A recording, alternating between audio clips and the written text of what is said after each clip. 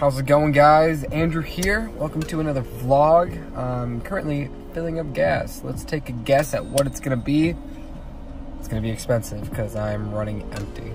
Anyways, for this vlog, I'm on my way to go pick up my grandma. It's Sunday evening. Approximately, never mind. I'm not wearing a watch. I have no idea what time it is, but it's probably 8 o'clock.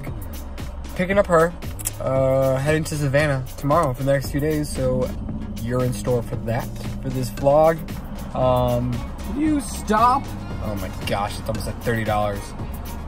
And I have like 14 gallons.